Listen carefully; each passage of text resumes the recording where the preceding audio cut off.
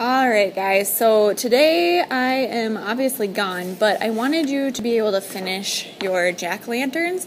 So far most of us are in the same spot. And we have shading on one side of our pumpkin that's darker, and then we have the mouth filled in where our cutouts are, and we have the shadows that are left white, and then the background is left white so far. So now that we have the left side shaded of our stem and our pumpkin, we're going to go ahead and choose our colors, our values for the background and the foreground. So that just means that we have to decide how dark or how light the ground is going to be and the background behind the pumpkin. So I'm going to lay this flat for just a second, and I'm going to take one of my charcoals. I'm going to turn it on its side just like we did before, and I'm just going to do kind of a medium underneath my pumpkin. So I'm just going up to that ground line right now. Okay, so it's kind of like that. So it's not the same shading as my pumpkin. I'm not going super black because we still want to have a shadow underneath where the pumpkin's sitting. So once you have that, you can use your fingers just like we did last week to rub it in. I'm actually going to use a Kleenex right now. If you want, you can grab a Kleenex if you don't want to get your hands dirty. And we're just going to wipe that bottom area. So stay out of your pumpkin. This is only that bottom area. So it kind of smooths it out just like that. Okay? Now, underneath, we're going to have a shadow for where our pumpkin is sitting. So since we did the left side of our pumpkin before, we have to do the left side shadow on the bottom of the ground. So basically, I'm going to be coming right underneath the pumpkin and then a little bit out in a circular motion, and I'll show you right now. So I'm tipping it on my side, and I'm just making a shadow so that it looks like it's sitting on the table, like that. And then you can use your Kleenex again to smooth out. Now, if you smooth it too much, it's going to disappear, and I actually kind of just did that a little bit. So it's going to not be as dark.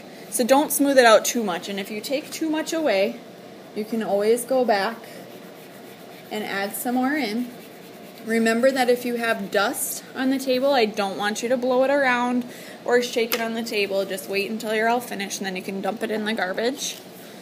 So then you have something like that, okay?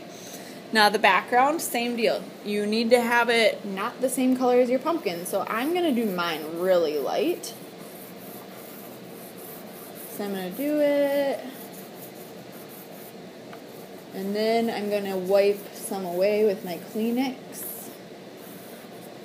So my background's going to hopefully be lighter than my pumpkin here. And when I use my Kleenex, it'll fill in some of those gaps.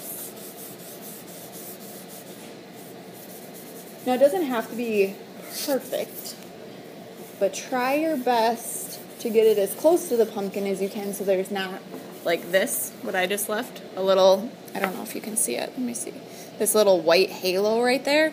You want to get those things filled in. So I'm going to go back in with my chalk one more time and add a little bit closer to my pumpkin.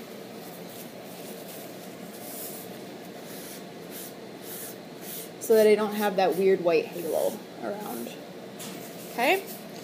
Now, once you have the background and the foreground done, so it's all filled, let me scoot it down so you can see the stem. Once it's like that, you're going to go back with your charcoal, and you're going to put back in some of those darks to your stem. You're going to do your black lines again in case some of them got smooth. You can outline the edge of your pumpkin like so. Okay? So once you're finished, it should be something in that realm. Okay? Once you're finished today, since I'm gone, I'm just going to let you free draw, or you can use something out of the Michelangelo box. Do not put all of your jack-o'-lanterns in a pile once you're finished. Just go ahead and go make sure that your name is on the back of them and put them on the drying rack. I know they're not wet, but that'll keep them all separate enough for me to spray them later so that your chalk doesn't smear. Hope you guys have a great day. See you next week.